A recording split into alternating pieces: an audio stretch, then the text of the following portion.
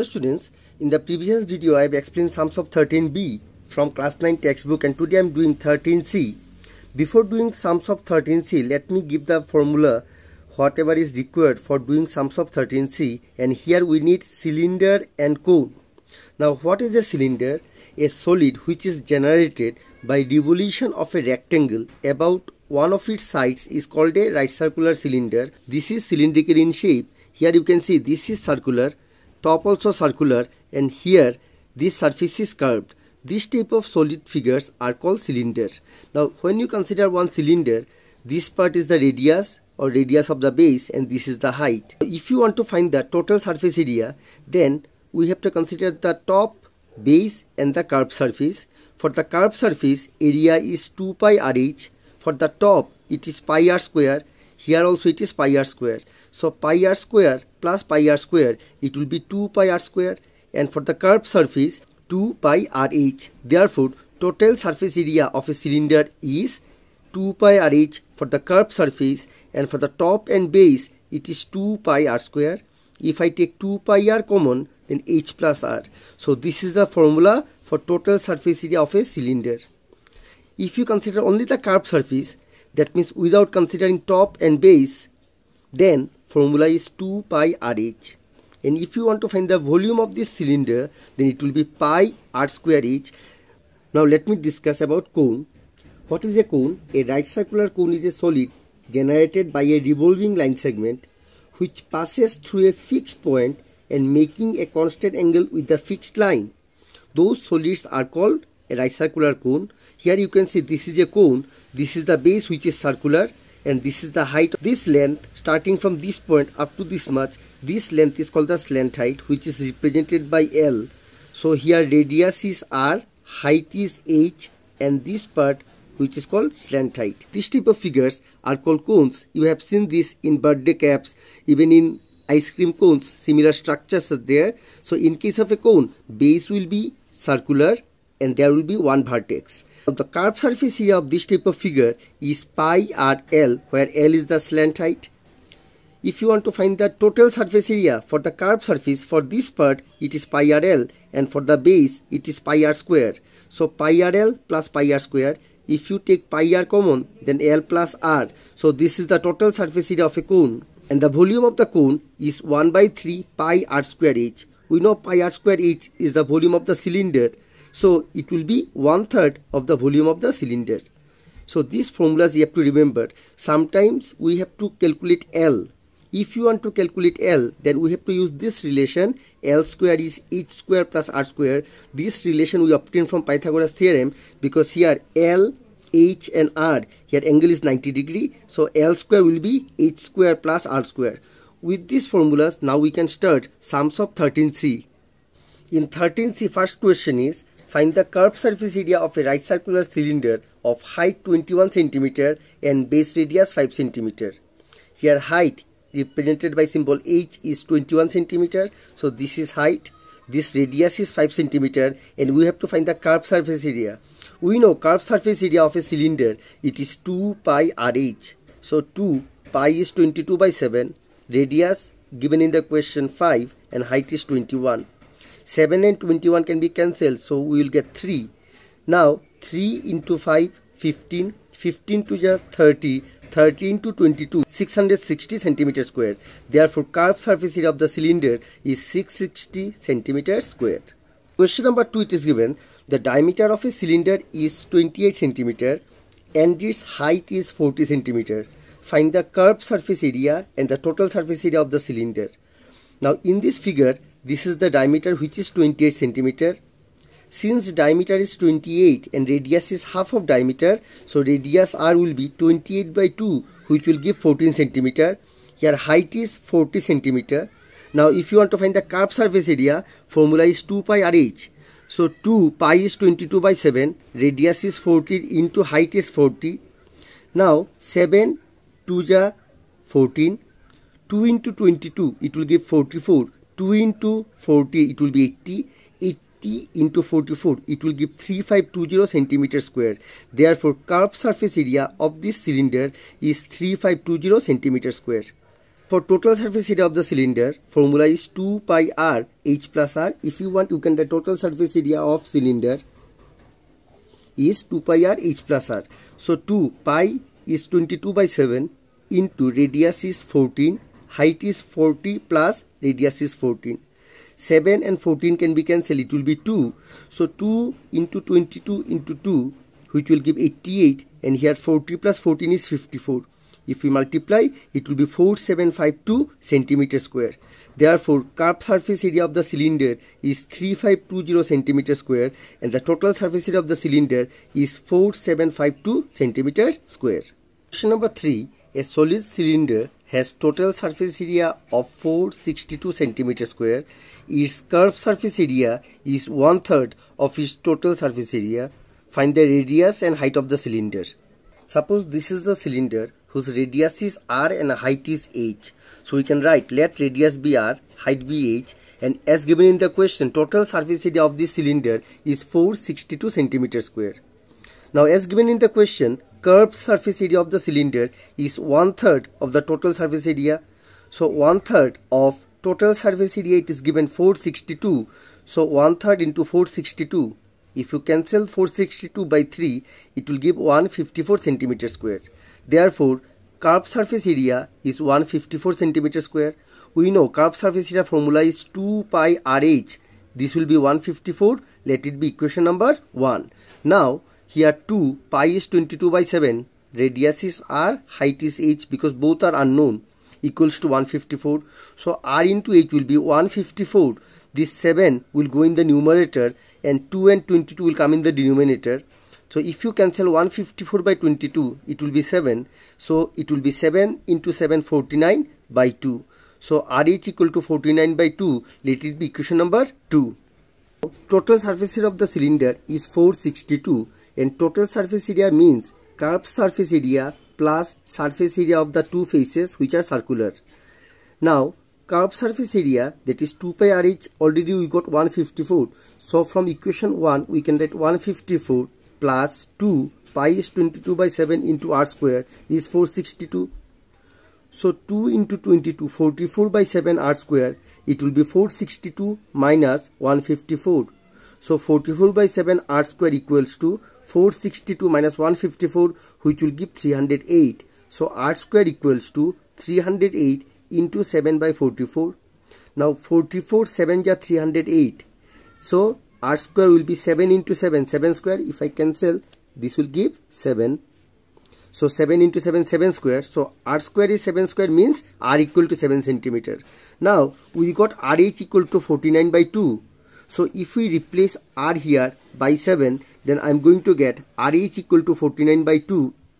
So r is 7, 7h is 49 by 2. So h will be 49 by 2 into 7. This 7 will come here. 7 7 ja 49. So height is 7 by 2.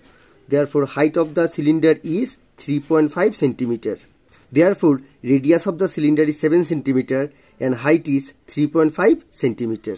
In question number 4 it is given, find the ratio between the total surface area of a cylinder to its curved surface area, given that its height and radius are 7.5 centimeter and 3.5 centimeter respectively. Now as given in the question, radius r is 3.5 centimeter, height h is 7.5 centimeter. Now we have to find the ratio between the total surface area of cylinder by curved surface area of cylinder. We know total surface area of cylinder is 2 pi r h plus r, and curved surface area of the cylinder is 2 pi rh. Now here 2 pi and 2 pi can be cancelled. R and R also can be cancelled. So we are left with h plus r by h. Here h is 7.5, radius is 3.5 divided by height. Height is 7.5. 7.5 plus 3.5, which will give 11 by 7.5. Since it is in decimal, multiply by 2. It will be 11 to the 22 and 7.5 to the 15. Therefore required ratio is 22 is to 15.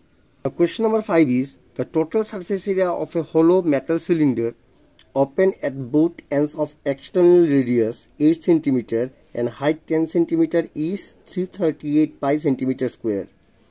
Taking r to be the inner radius, obtain an equation in r and use it to obtain the thickness of the metal in the cylinder. Suppose this is the hollow metal cylinder whose internal radius we have taken r and external radius is capital R. As given in the question, here radius is 8 cm and height is 10 cm. First we have to frame one equation taking r as the variable, and then we have to find the thickness of this metal sheet. Now it is given the total surface area of hollow cylinder. It is given as 338 pi centimeter square. For the external surface area is 2 pi RH. For the internal surface, for the inner part, radius is smaller, so total surface area will be 2 pi smaller h. Now top view of this figure is this. Here you can see two concentric circles, bigger one of radius r and smaller one is of radius smaller. So area of this shaded part will be pi capital R square minus pi small r square, because pi r square is the area of a circle. So bigger circle minus smaller circle, this is the area. Since top surface and bottom both we have to consider, so we have to write 2. This is equals to 338 pi. Now 2 pi h we can take common from this 2.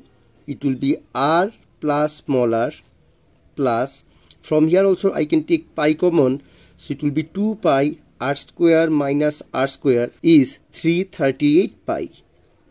Again 2 pi can be taken common. If I take 2 pi common, then we are left with h r plus small r plus r square minus small r square. This is equals to 338 pi. Now 2 pi, instead of h we can write 10. Capital R we know it is 8 plus small r plus 8 square minus small r square equals to 338 pi. 10 into 8, it will be 80 plus 10 into r, 10r plus 8 square is 64 minus r square equals to 338 pi divided by this 2 pi we can write here. Pi and pi will cancel, so it will be minus r square plus 10r. 80 plus 64, it will give 144 equals to 338 by 2, it will be 169. If I transfer this 169 in the other side, it will be minus r square plus 10r plus 144 minus 169 equals to 0. This can be written as minus r square plus 10r minus 25 equals to 0. Since coefficient of r square is negative, if I multiply throughout by minus 1, it will be r square minus 10r plus 25 equals to 0. So this is the quadratic equation containing r.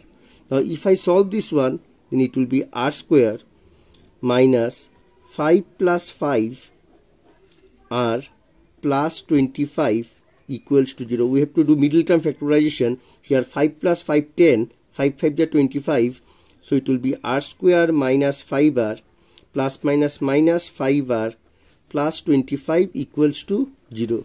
From first two I can take r common, it will be r minus 5. From last two I can take minus 5 common, it will be r minus 5 equals to 0. So r minus 5 equals to 0. Since both are same, so we can write r minus 5, therefore r minus 5 equals to 0, r equals to 5. Since we have to find thickness, and this thickness will be capital R minus small r, therefore thickness, it will be capital R minus small r, and capital R we know it is given 8 minus 5, which will give 3 cm. Therefore thickness of the metal in the cylinder is 3 cm, which is the required answer. Question number 6. The diameter of roller 1.5 meter long is 84 cm. If it takes 100 revolutions to level a playground, find the cost of leveling this ground at the rate of 50 paisa per square meter. Height is 1.5 meter. if we want to convert this meter to centimeter, we have to multiply by 100 because 1 meter is 100 centimeter. So 1.5 into 100 will give 150 centimeter. Again, it is given that diameter is 84 centimeter. So radius r will be diameter by 2.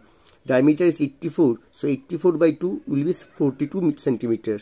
While rolling, only this curved surface is required. These two faces are not required. So we have to calculate the curved surface area of the roller, which is 2 pi RH. So 2 pi is 22 by 7 into radius. We got 42 into 150.